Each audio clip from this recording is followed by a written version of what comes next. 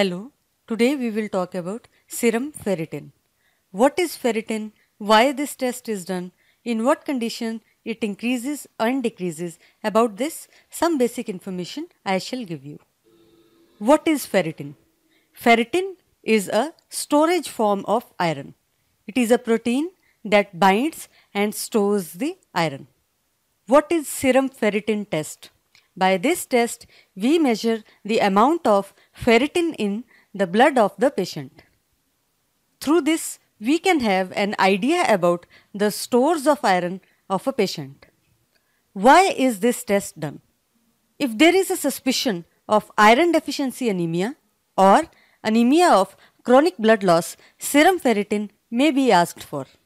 Apart from these conditions, in case of iron overload also, this can be asked for.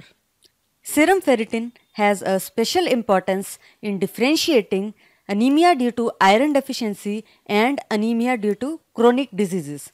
In case of iron deficiency anemia, serum ferritin will be less, but in case of anemia due to chronic diseases, serum ferritin will be high. How is this test done? This test requires a blood sample which is usually collected from the arm of the patient. Is there any special instruction that is given before the test? Although there is no special instruction given before the test, the sample should be taken in the morning.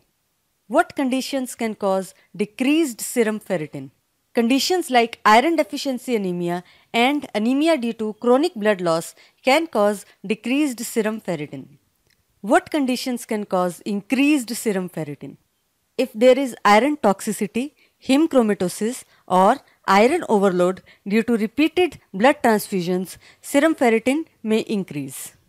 Also, in chronic inflammatory diseases, serum ferritin may increase because it is an acute phase reactant. So, in conditions like rheumatoid arthritis or lymphomas like Hodgkin lymphomas can also have high serum ferritin.